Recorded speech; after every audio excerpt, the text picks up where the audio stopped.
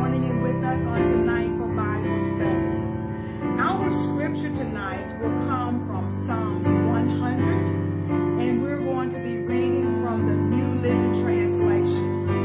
And it reads, "Shout with joy to the Lord, all the earth. Worship the Lord with gladness.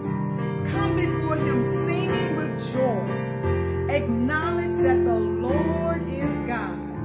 He made us and we are his. We are his people, the sheep of his pasture. Enter his gates with thanksgiving. Go into his courts with praise.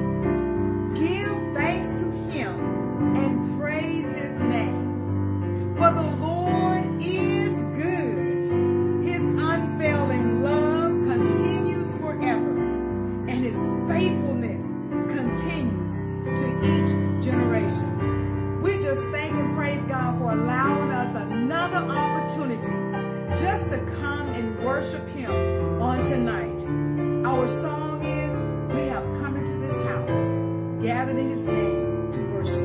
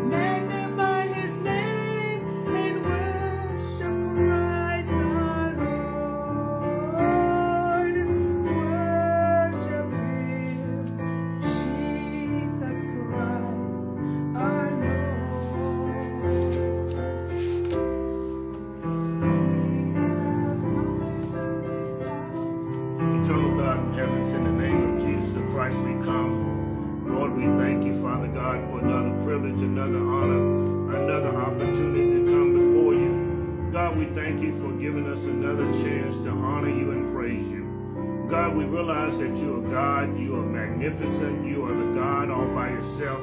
We thank you, Father God, for just being God. We thank you for another chance to be blessed by you through your word. Lord, we ask you to forgive us for our sins. Bless our lives, Father God, that we will always remember that you are the true God, the loving God, and the living God. We ask you to bless us in your word tonight. In Jesus' name we pray. Amen and thank God. We've come to worship him. We have come into this house. Yes, Lord. Gathered in his name. To worship him.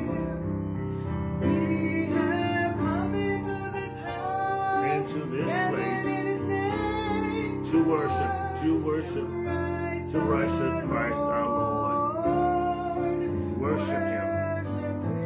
Jesus. Jesus Christ, our Lord. Let me say good evening to everyone who's listening. Thank you so much for joining us again tonight for Bible study.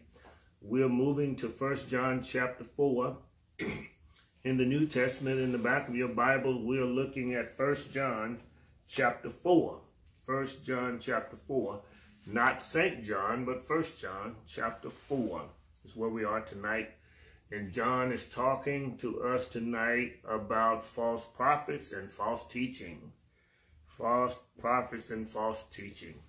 And we will find in these first three verses how he deals with us, or them rather, that deals with false or erroneous doctrine. So we are looking at 1 John chapter 4, verses 1 through 3 is where we will be tonight.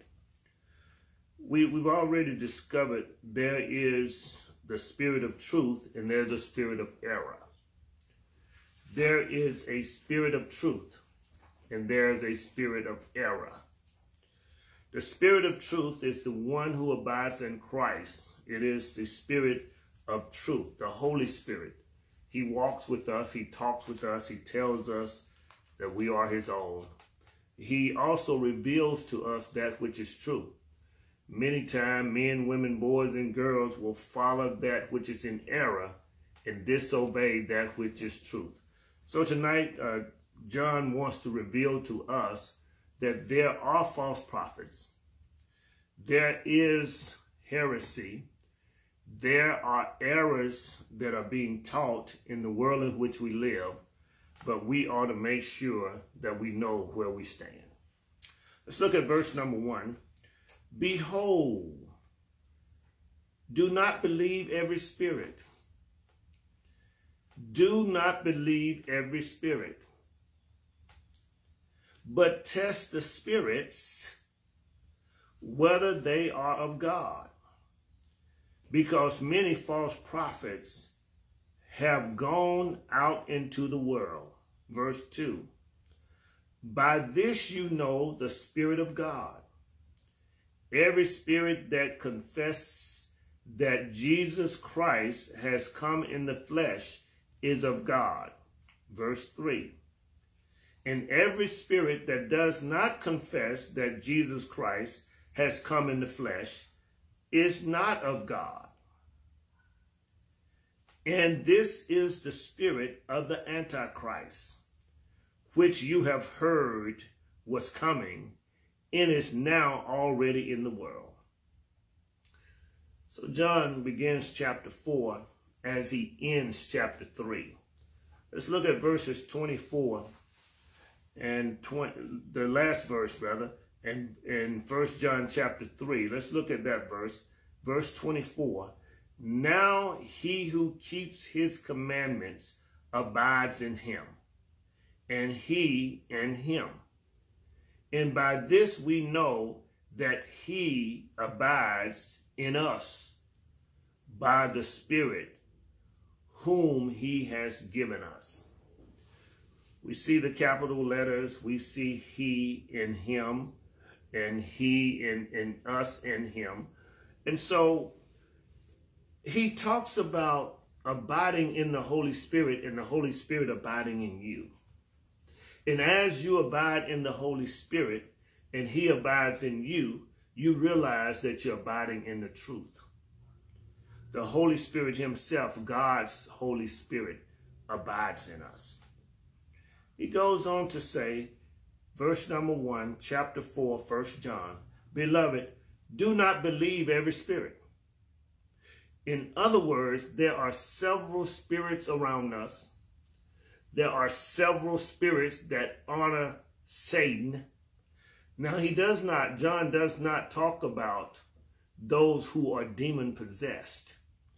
He does not mention here these people, and I don't want us to get all sideways on thinking that he's talking about those who are demon possessed.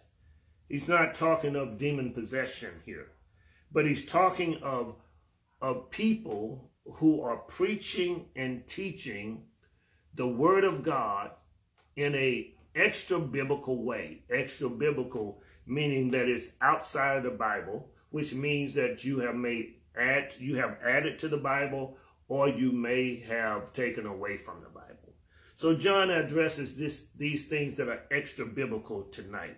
But he does not address in this particular pericope satanic worship, nor does he talks about demon possession.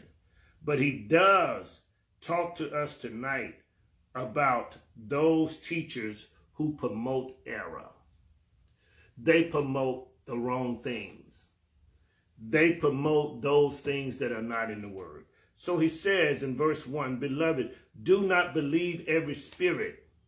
There are several spirits out there, and they have people's attention. These spirits are spirits that have gathered attention of mankind. These spirits are gaining momentum every day. These spirits are not of God. He says, do not believe. This word believe means to entrust. Do not entrust in every spirit. He says, don't think that every spirit is a godly spirit. Do not entrust or believe every spirit. But he tells us what to do. But test the spirits whether they are of God. Put those spirits to a test. Don't entrust any man, but put those men and their spirits to a test. He says to us tonight, whatever you do, whatever you're going through, however you come to a conclusion, test the spirit.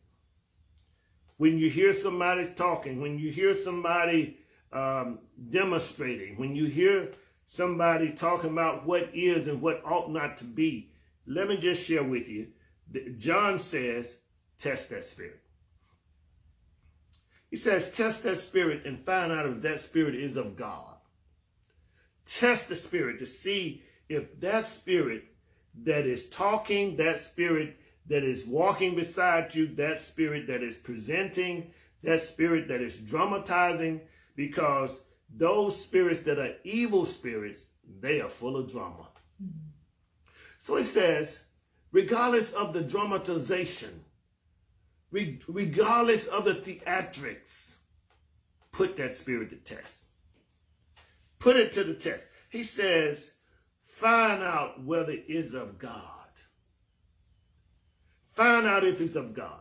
He's going to give us a litmus test here further down the road. He says, make sure that the spirit you're following is of a God, of our God, the Almighty God. Make sure that your spirit that you're walking behind, make sure that the spirit that you're following is of God. He says, because many false prophets have gone out into the world.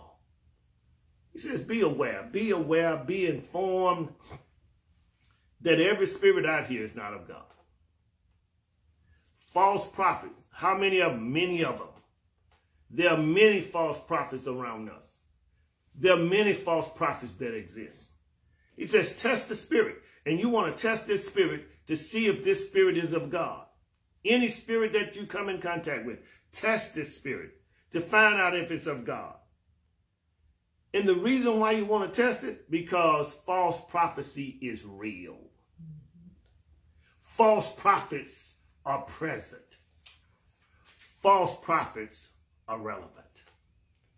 So he says, beloved, do not believe every spirit. Don't put your trust in every spirit. But test those spirits. Put the spirit to the test, whether that spirit is of God. He's setting us up here. Because there are false prophets that have gone out into the world. This word world is the cosmos. This word world is the adornment. This word world refers to that which is not of God.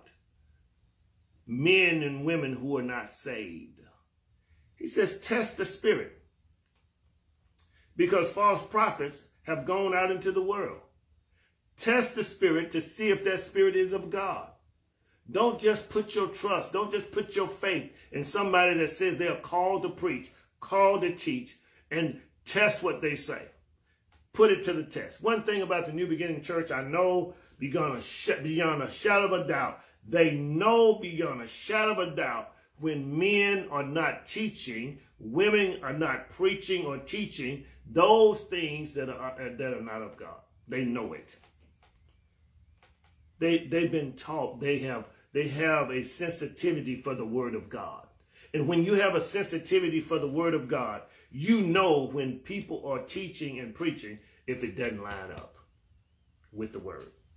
Because you want to look at it from a content and a context. You want to look at it from the content. What is written? What is in it? How God has put it together. Then you want to look at it from a context. And the context is what is going on around what is written. What is going on in the atmosphere. What is going on in the country. What is going on. The reason why you want to make sure, and this is not a spiritual but a worldly example. This is a parable. When I was a boy, Coke was something you drink. When I was a boy, gay meant to be happy. When I was a boy, crack was a line in the sidewalk. And therefore, you have to do your word study to make sure that you are saying what the Word of God is saying because it was written at a different time. And as it was written at a different time, we need to understand the context in which it is written. Therefore, we just can't pick the Bible up and wherever it falls over, we're going to teach about this or we're going to preach about this today simply because it was written at a time that is not our time. Says to us, test that spirit. Put the spirit to the test. Make sure this spirit is of God. Make sure that the spirit that you're following, the spirit that you're with, the spirit that you're hanging out with is of God. He says, put it to the test. Put it to the test and see. Just see if it's of God. He says, because there are false prophets that have gone out. And these false prophets are in the world. And as they are in the world, then they are trying to get you to follow worldly advice, to follow worldly things. He says, test the spirit to see if they are of God, because false prophets have gone out into the world. Verse number 2. By this you know the Spirit of God. And then he says, colon. He says, test the spirit to see if it's God. And then in verse number 2, he says, and this is the way you test the spirit. He says, by this you know the Spirit of God. By this you know the Holy Spirit. By this you know what is of God. By what? Every spirit that confesses that Jesus Christ has come in the flesh is of God. You know, there are still men, women, boys, and girls that are still looking for the first coming of Jesus Christ. There are still men, women, boys, and girls who are still looking to see when Christ will come the first time. John says in verse number 2, by this you know the Spirit of God. By what? By the fact that every spirit that confesses Jesus Christ and that he has already come in the flesh is of God. Very simple. If men do not confess that Jesus Christ has already come in the flesh, that spirit is not of God. It is not of God. It is not of God. If they do not confess that Jesus Christ has come in the flesh, then that spirit is not of God. It is not of God. That spirit is of the devil. It's not talking about demon possession. He's just saying that there are false prophets that have gone out and they are teaching and preaching erroneous stuff. Stuff that's laced with error. You see, when you look at Jesus Christ when he was in Matthew chapter 3 and Matthew chapter 4, when you look at that text, the devil used just enough of the word of God to get Jesus' attention, but he laced it with falsehood. He took the truth and laced it with falsehood. He had an objective that was not godly. He says to Jesus, once Jesus is hungry, once Jesus has fasted 40 days, he says to Jesus, look, there's bread. If you really are the Son of God, if you really are the Son of God, go ahead and turn these stones into bread. He did to Jesus the same thing he does to mankind today. He waits till we get to a point where we need and a point where we want, and he offers the cure. Now, the cure is not really a cure, but he offers a suggestion for us, and when he offers that suggestion to us, his motive is to make us go astray. His motive is to get us in error. So he's looking every day to find out what he can lead us to do wrong. His motive is not of God. His motive is to make sure that we err. So he says, John says, by this we know the Spirit of God. He says you can recognize, you can see, you can understand the Spirit of God, and you can know the Spirit of God based on what's coming up. What is it? You can know the Spirit of God because the Spirit, every spirit that confesses that Jesus Christ has come in the flesh, that spirit is of God. There are still people that haven't confessed that Jesus Christ has already come. And the reason why we know that this spirit that confesses Jesus Christ has already come in the flesh, they are only of God because you have to believe that he has come in the flesh in order to believe that he died on Calvary. And in order to be saved, in order to be one of God's, in order to be with God, you have to believe that Jesus Christ have come in the flesh. Not only has he come in the flesh, you must believe that he came in the flesh, he died on Calvary, buried in a borrowed tomb, and rose from the dead. So the only way you can believe that he was buried, laid in a borrowed tomb, and rose from the dead is that he must first come in the flesh. Every spirit that confesses that Jesus Christ has come in the flesh is of God. In your Bible, you have a spirit spelled with small s and large s. When you see the spirit spelled in a large s, that means it is of God. Matter of fact, it says right here in verse 2, Spirit of God. When it says every spirit that believe, it's talking about the spirit of men. It's talking about the spirit of what we believe in. So what he says is, if the spirit of a man believes that Jesus Christ has come in the flesh, then that spirit is a spirit of God. The Holy Spirit has come. Because if you can't even get past the fact that Jesus Christ has come in the flesh, you can't make it to heaven. If you cannot believe that Jesus Christ was born, walked on these mundane shores, born of a virgin, born and lived, if you can't believe that Jesus Christ has lived, you sure can't believe that he's died. And if you can't believe that he's lived, you can't believe that he's died, you sure can't believe he rose from the dead. And in order for you to be saved, in order for you to be born again, you must believe the story. That Jesus Christ came in the flesh, he walked these shores, he walked this land, he lived in this world, he was an innocent man, he did not sin. If you can believe this, then you have an opportunity to be saved. And if you can't believe that he's already come in the flesh, then you can't believe that he came in the flesh, he died for our sins, and rose from the dead. And this is what you have to believe in order to be saved. So he says, every spirit that confesses that Jesus Christ has come in the flesh is of God.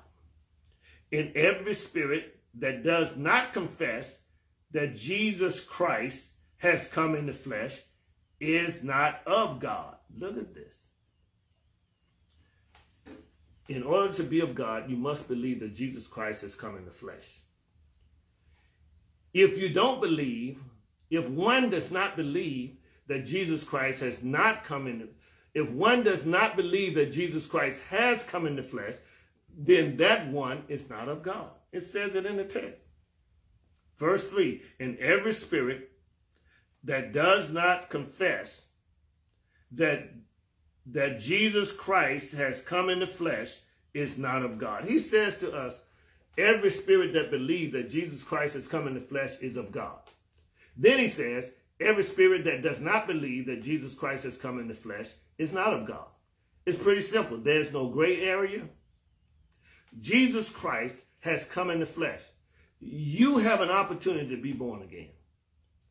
If you don't believe that Jesus Christ has come in the flesh, you have no opportunity whatsoever to be born again until you believe that he has come in the flesh. So God wished that all be saved. He wished that we all would join him in heaven. But everyone who joins Christ in heaven believes that Jesus Christ has already come in the flesh. Do you believe that he's already come in the flesh? He says in verse 3, and every spirit that does not confess that Jesus Christ has come in the flesh is not of God. Continue. And this is the spirit of the Antichrist. He says, and this is the spirit of the Antichrist.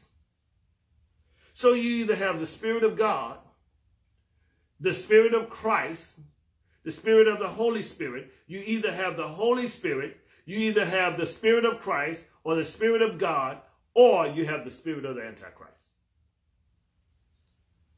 It's either of God or it's not of God. It's either of Christ or it's of the devil. It is either you in the Holy Spirit or the Holy Spirit's in you or the devil that's taken over your life. He says to us tonight, and this is the spirit of the Antichrist, the one who does not confess that Jesus has come in the flesh. This is the spirit of the Antichrist. This is not of God. It's the anti meaning against Christ. So you're either with us or you're against us. You're either with Christ or you're against Christ. This is the spirit of the Antichrist, which you have heard was coming. It's nothing new for us to know that the spirit of the Antichrist is coming. We've heard it. We have seen it. We've experienced it. The spirit of the Antichrist. He says we've already heard that it was coming. We've read that it was coming. We've seen evidence of its coming. And this is the spirit of the Antichrist, which you have heard was coming. It is now already in the world. He says, this is the spirit of the Antichrist. You heard that it was coming. It's already in the world. And I said I was going to stop at verse number 3, but let's look at verse number 4 that leads us into the next pericope. It says, you are of God, little children. He says, regardless of the fact that the spirit of the Antichrist was prophesied to come, and the spirit of the Antichrist is now here, is already in the world. Verse 4, it says, you are of God, little children. He reminds us, and every now and then, we need to be reminded who we are. Every now and then, we need to be reminded that we are of God. Every now and then, we have to be encouraged to remind ourselves that we are of God. You are of God, little children. He uses that phrase, little children, as he has done so many times in the first 3 chapters. He uses in chapter 4, little children, those who are freshly born in this gospel ministry, this gospel of salvation. He says, you are of God, little children. Not only are you of God, you have overcome them. Them, those who have the spirit of Antichrist. You've overcome them. He says, you have overcome those who have the spirit of the Antichrist. You've overcome that. You have become stronger than that. Lady told me years ago, she said, I'm gonna voodoo you. And you're going to follow me around everywhere I go. I'm going to voodoo you. And at that time, they believed that you can voodoo one by taking their picture and putting voodoo on. It's a shame now we got pictures all over social media. So if someone wanted to voodoo us from our picture, then they'll have that opportunity. But the woman said to me, I'm going to voodoo you as soon as I get a picture. Well, the problem I have with that, first of all, I'm just reasoning through it. Now, I'm a young man. I'm just reasoning through it. Well, why you need a picture when you got me standing here in the flesh?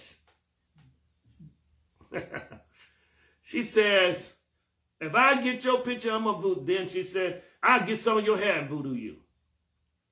But I felt so confident in the Holy Spirit who's in me that I said, wait a minute, let me get you 2, 3 pictures. Verse 4 addresses it. It says, you are of God, little children, and have overcome them. You've overcome those who are the Antichrist. Then he seals the deal. He says, because he who is in you is greater than he who is in the world. It says to us tonight, and I might as well finish this for Rick and P also. He says to us, you are of God, little children, and have overcome them. Because he who is in you, who is he? The Holy Spirit. You will never see God calling the Holy Spirit a it. The wise writers that, over 40 men that wrote the Bible, don't call the Holy Spirit it. So the Holy Spirit is not a it. It's not a thing. The Holy Spirit is a who. He is a person. So he says, you are of God, little children, and have overcome them, because he who is in you, you have him in you. He who is in you, who? The Holy Spirit in you, is greater than he who is in the whole wide world. We know the devil is the prince of the world. He's the prince of the air. He's the prince of this atmosphere. The greatest one is in me, the Holy Spirit. That's why we don't have to go and get into any more lines, no more coliseums to get the Holy Spirit, to receive the Holy Spirit. When Jesus came in, when Jesus became the Savior of our lives, the Holy Spirit came in. That's why he says the greater one is in us. The greater one is in you. Matter of fact, I say the greatest one is in you. He says, because he who is in you is greater than he who is in the world. He who's in you is greater than he who's in the world. Regardless of what's in the world, regardless of who is in the world, the Holy Spirit, God in you, the Holy Spirit, Jesus in you, the Holy Spirit in you is greater than those that are in the world. Verse number 5. They are of the world. I was talking to a preacher today, and he asked me, you said that to that preacher? I said, yeah. He said, you told him that the conversation is becoming satanic, and he was the one talking? Yeah. The conversation was not of God. The conversation was of the devil. Therefore, the conversation was satanic. And I say to him, and I'm not about to have this conversation. I'm not going to address your foolishness. In other words, there are no gray areas when it comes to God. It's either of God, it's either the Holy Spirit in you, it's either Jesus in you, or it's satanic. He said, wow. You told him that? Yes. As I got up from the table and began to walk away, and I began to shut the door, I'm not about to have this conversation. I'm not going to appease you. I'm not going to listen to this foolishness. This conversation is satanic. I guess the preacher was telling me you could have said it a prettier way. But I'm not interested in pretty. I'm interested in truth. The greater one is in me than in the whole world. The greater one, the Holy Spirit. They are of the world, and therefore they speak as of the world. The reason why folk talk like they do is because they're of the world. The reason why people talk worldly is because they're of the world. Brother told me, he said, man, every time I get with this guy, I hear stuff I don't hear. And he had to tell him one day, he said, man, I don't hear this kind of conversation till I come around you. I'm not used to this kind of conversation. But he's of the world. And the world will offer you the same conversations that they live out every day. And you have to decide whether you're going to entertain it. He says, the greater one is in you than in all the world. The greater one is in you. The greater one is in you than he that's in the world. And so they are of the world. They don't know anything but worldly things. Paul says to the church at Corinth, he says that don't expect the natural man to understand spiritual things because spiritual things are spiritually discerned. Don't expect the natural man to understand godly things because godly things are spiritually discerned. You can't expect someone who's not saved to understand a saved conversation. They are of the world. Therefore, they speak as of the world. Their talking is as the world. And the world hears them. The world believes them. The world put their trust in them. The world hears them. The world hears from them. And the world really obeys them. So he says in verse number 6, we are of God. This is not bragging rights. It's just facts. We are of God. And since you're of God, you ought to have some godly characteristics. If you don't have godly characteristics, others begin to question, are you of God? He says, we are of God. He who knows God hears us. Going back to the false prophets, he's going back to those who are speaking for the devil. He goes back to those who are speaking in error. He says, we are of God. He who knows God hears us. In other words, we are God and we are on one accord with those who hear us and those who speak that Jesus Christ has come in the flesh. He who is not of God does not hear us. John says, we're teaching, we're preaching, we're living our lives, we're exemplifying Christ, and people don't hear us because they're not of God. He says, we are of God. He who knows God hears us. And he who is not of God does not hear us. They don't want to hear it. They don't want to hear it. By this, we know the spirit of truth and the spirit of error. So he gives several things here. He says, first of all, try the spirit. Test that spirit to see if that spirit is of God. He says, don't just believe the spirits, but try, test, put every spirit to a test and see if it's of God. And the reason why you're putting this spirit to a test is because many false prophets have gone out into the world and they talking stuff and people are listening. They've gone into the world. Then he says, by this you will know the Spirit of God. How do you know? That who confesses that Jesus Christ has come in the flesh, you know that person is of God. Then he says, those who do not confess that Jesus Christ has come in the flesh, they are not of God. Matter of fact, he says, this is the spirit of the Antichrist. And the spirit of the Antichrist is running rapid. And he says, you've been warned, you've been told that the spirit of the Antichrist is on its way. The spirit of the Antichrist is coming. And the spirit of the Antichrist is already in the world. That spirit, that spirit. You can go around some people and they have such a vile spirit. And then you can watch people who surround themselves with that same person. They have a similar spirit or the same spirit. It says the spirit of the Antichrist does not confess that Jesus Christ has come in the flesh. Then he reminds us in verse number 4. You are of God, little children. He says, let me remind you, you haven't been saved a long time, but you need to know that you're of God. See, it tears a hole in the thought that I've been running for Jesus 40 years, and I'm better than you are. He says, you are of God, little children. He says, you are of God, even though you just accepted Christ.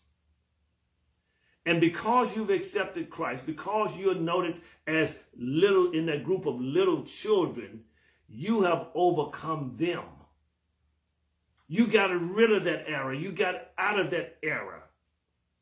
This error, this heresy that's being taught and pushed on mankind, you beyond that. You've overcome that.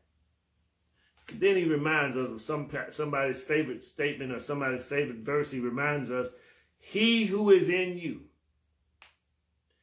is greater than he who is in the world. And therefore we ought to act like it. We ought to walk like it. We ought to talk like it. In the midst of our dejection, in the midst of our despair, in the midst of our discouragement, just be reminded that the greater one is in you. The Holy Spirit, he's in you. These others are in the world. Therefore, they speak as the world. They act like the world. They say things of the world. They carry themselves as things of the world. And the world hears them. In other words, the world gets along really well. I wish the church would get along as well as the world. You can see a bunch of winos sitting around. They share bottles and swapping lies. You see church folk, they can't get along. The world hears each other. The world walks with each other and talks with each other. The world, they are not jealous of each other. They support each other. Then he goes on to say, we are of God. He who knows God hears us. He says, yeah, the world got the group that's hearing them, but we got the group that's hearing God, and they're hearing us. We're hearing from God, and the people that of God are hearing from us. He who is not of God does not hear us. Stop acting like they have to hear you. They won't hear you until they get saved, until they get to know Jesus as their personal Savior. By this we know the spirit of truth, and by this we know the spirit of error. If you ever want to get to know Jesus, you can do it right now. If you ever want to be of God, if you ever want the greater one to be in you, the greatest one to be in you, you need Jesus the Christ. The text plainly says that you must believe, first of all, that Jesus has come in the flesh. And in order to believe that Jesus has come in the flesh, you must hear the word of God. Now that we know that Jesus has come in the flesh, then we can believe that he died on Calvary. Because he's come in the flesh, he died on Calvary. Now we must believe that he was buried in a borrowed tomb. And if we believe that he died on Calvary, was buried in a borrowed tomb, we must also believe, in order to be saved, that early that third day morning he rose from the dead. And if I believe that he died, he was buried, and he rose, now I believe that he lives. And if I believe, according to verses 4, 5, and 6, if I believe that he lives, I believe he lives in me. And now that he lives in me, the greatest one is in me. The greater one is in me. His name is Jesus. He died for you and he died for me. And you can get to know him tonight. you just want to trust him, believe him, you can come to know him tonight. The door of the church is open. The invitation is extended. You can get to know Jesus. All you have to do is believe the story that over 2,000 years ago, Jesus died on Calvary. He was buried in a borrowed tomb. And early that third day morning, he rose from the dead. The door of the church is open. You can receive him right here, right now. You can believe that Jesus is the Son of God, who gave his life as a ransom for you and me. And that same Jesus rose from the dead on the third day. If you can believe this story, you can go to heaven. Whenever you die, whenever you leave here, you can go to heaven. Would you like to go to heaven with me or go to heaven with others? If you would, just bow your head with me and invite him into your life. Just say, Lord Jesus, I believe that you are the Son of God. I believe that you died for my sins.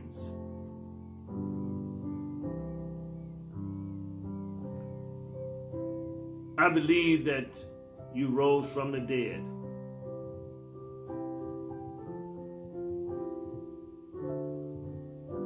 Now come into my life and make me a new person.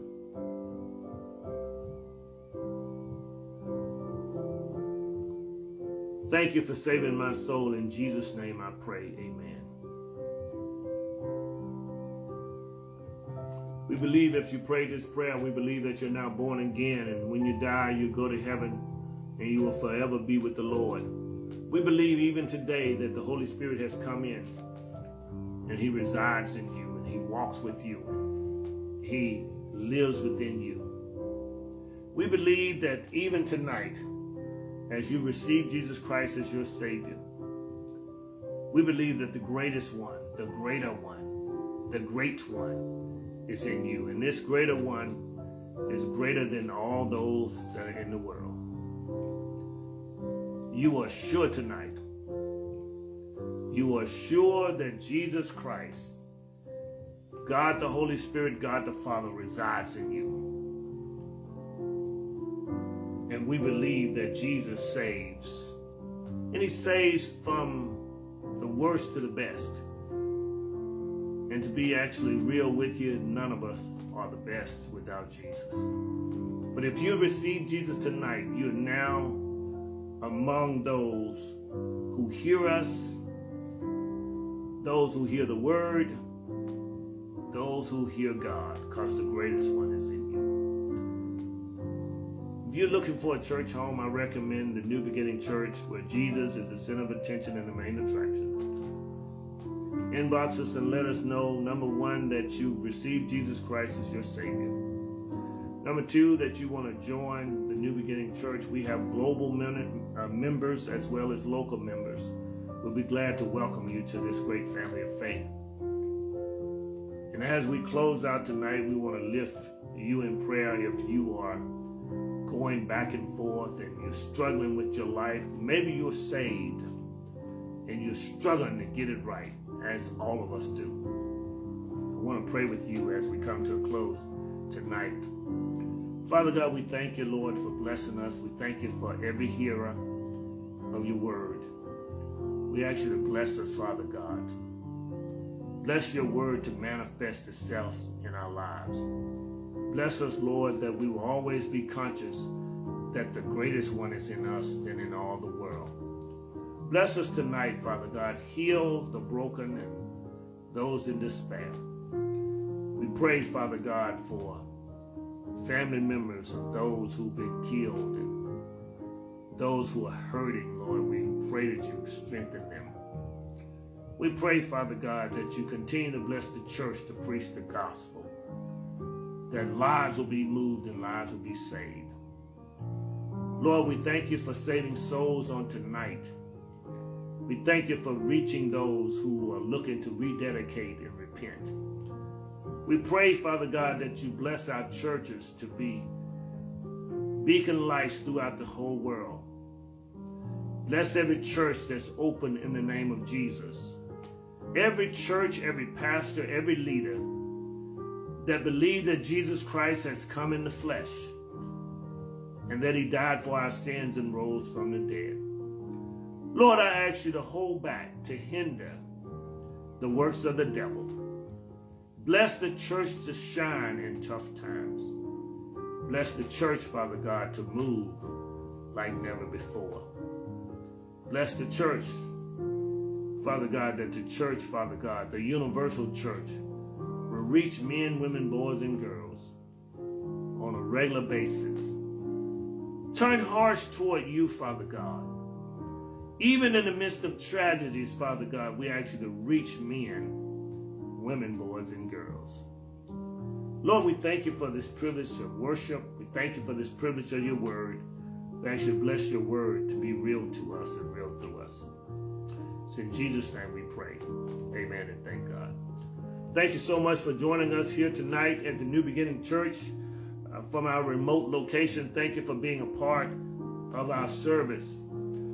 Also, you can give to the New Beginning Church in two fashions. You can mail your offering in to P.O. Box 503, Missouri City, Texas 77459.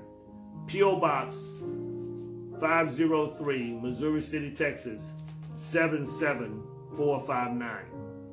Also, you can give by way of Zelle. Our Zelle account is lifting.jesus@yahoo.com. Lifting.jesus@yahoo.com. Lifting.jesus@yahoo.com is our Zelle account. I also want to take this time to thank every person, every individual, every church, every pastor, every organization, every ministry for supporting the New Beginning Church in our tough times. Churches have been tremendously generous to us. Individuals have been generous to us. Ministries have come along beside us. Para-ministries have been very generous to us. I just want to say thank you. Thank you, and I ask you to continue to pray for the New Beginning Church, that we this Sunday will lift up our voices in the sanctuary at the New Beginning Church. I ask you to pray for the city of Houston that we will find favor. Pray for Center Point Energy that we will find favor. Pray for engineers and technicians and electricians that we will find favor and that we will shout on Sunday morning in our building. We're looking forward to it. We're looking forward to God doing a great thing. So thank you for your prayers. Thank you for your support, your moral support. We thank you for your financial support.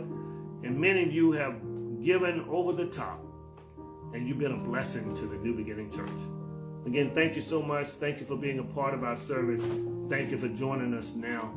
We want to keep those who are on our prayer list in prayer. We're going to continue to lift them, continue to walk with them, and encourage somebody today.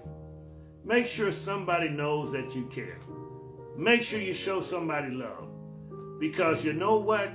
We never know when it's our last time. We ought to always be loving and kind to everybody. Let's pray. Father God, we thank you now. We bless your name. Now unto him who is able to keep us from falling. Unto him, the only wise and only true God. Unto him be power, be glory, and dominion. Until we meet again, let us sing together. Amen. And God bless. Thank you so much for joining us. Be blessed.